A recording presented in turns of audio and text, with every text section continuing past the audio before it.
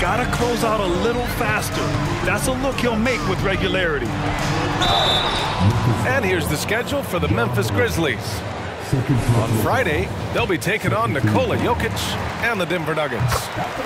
And a chance for a moment to check out the scoring breakdown for the Grizzlies. Oh, they've been punishing the inside defense consistently in this one. Look, it's been a very productive area of the floor for them.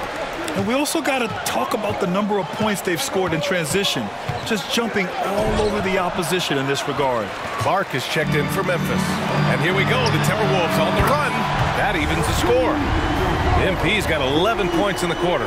He was solid in the first half from deep. He's a guy who can get hot. Let's see how he does here in the second. Pass to Reed. Clark with it. Here's Williams. Clark with a screen on Towns. Williams passes to Clark. Shot clock at 3. Morant, no good. The Timberwolves have gotten 5 of 12 shots to drop in the third. MP outside. MP's doubled. Pass to Towns. Now here's Edwards.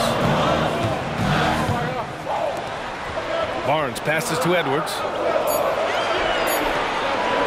For the lead. Clark grabs the board. Got to find easier shots when you're already struggling. That's not going to get it. And he's going for the lob.